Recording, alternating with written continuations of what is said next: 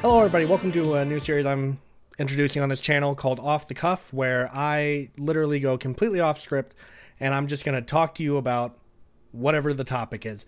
Now, I chose today's topic because not only did I just finish it like 3 or 4 hours ago, but also because I was thinking about writing a video for this, but then I remembered with my latest video that I was doing, but I find that when I put everything to the page, and at that moment it's super passionate, I'm very excited about whatever I'm doing, but then I get to now, where I'm like recording this into a microphone, I'm reading verbatim the words that I wrote on the script, and everything just feels so disingenuous, that I wanted to go ahead and just do this video, sort of completely impromptu, completely improv, and just see what comes out of it.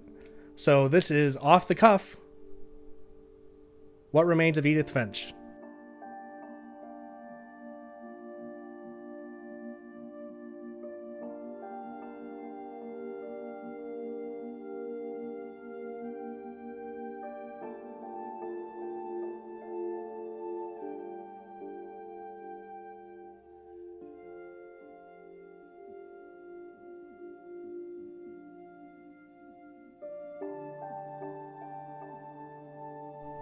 So off the bat, I'm going to go ahead and say that I'm not going to spoil anything in this video because I think that this is something that needs to be experienced on its own, and me sort of describing things to you isn't going to necessarily have the same effect that playing the game would.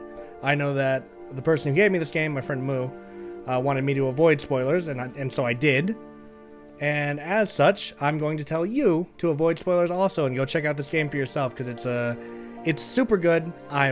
I'm normally not really into like the walking simulator, like kind of explore, like Layers of Fear that had like a horror element to it, so I kind of gave it a pass. Soma kind of had a similar thing going on, but in What Remains of Edith Finch, I believe they've taken the walking simulator formula and crafted this story around it in such a way that the presentation is done so masterfully that you don't really care about the fact that you're not really doing anything for most of the game, aside from when you have to like interact during certain story beats and stuff like that. You're largely just watching a lot of things happen and having a story told to you.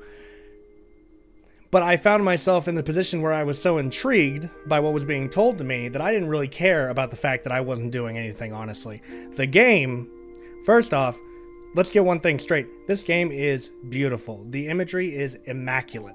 Looking around at all the various, the scenery outside of the house, the scenery inside the house, the like fantasy visuals that come in during some of the story sequences are phenomenal. And I think that they have some really cool ideas here for how to tell a story. One certain segment that I won't get into, but there's essentially 2 different kinds of game happening at the exact same time. And visually, it's one of the most interesting things I've seen in the game. And secondly, I didn't realize that I could actually like multitask my motor skills in a game like I did, because I managed to do one task and also maintain the other task at the exact same time. So that was a really cool feeling.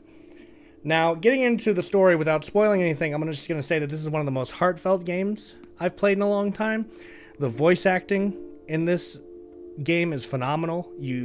I was believing everyone's performance. Like, everything felt authentic.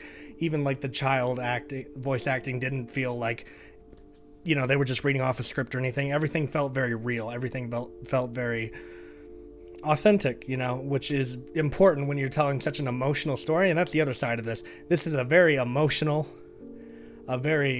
sometimes heartbreaking, sometimes heartfelt, sometimes wholesome, sometimes melancholic. There's so much happening in this game. It made me feel so many things in the matter of under 2 hours, mind you, because I don't think I spotted everything. I only did one playthrough of this game before I sat down to do this, so did the whole thing on stream. That's probably going to be a VOD on the channel. But anyways, point being, I feel like I've missed a lot of details, and I'm probably going to have to go back again to, like, try to work my way through it. But the basic gist that I'm getting to here is that the game was great. I'm happy to have played it. I would be happy to recommend it to people. I think it's a great story. I think it manages to distract you from the fact that it is just a walking simulator at the end of the day, and it's fascinating. There's so many different game mechanics that come into play. There's so much stuff that changes in like each story. And the tone, while changing constantly, it manages to have like a flow to it. Despite the fact that it changes frequently, I never felt like, oh my god, this tone shift is really sudden and like has caught me off guard and feels really out of place. Nothing ever felt out of place. The story flows. They've written it in such a way that everything flows into the next thing. everything transitions into the next thing. Nothing ever feels forced in this game. And like I said, everything just feels very transitional. You kind of have that feeling of seamlessness. Fuck! Seamlessness. Seamlessness? Yeah, seamlessness is what I'm trying to say. And it just feels good. It's just a game that feels good to play. So I highly recommend it. I really enjoyed it. Have no idea where I'd put it on a scale, but honestly, it was a really fun experience, and I really enjoyed playing through it. And I would definitely recommend it again. So that's about all I have to say. This has been Off the Cuff with me. We'll see if I do more of these in the future. Who knows? But yeah, thanks for watching. Bye.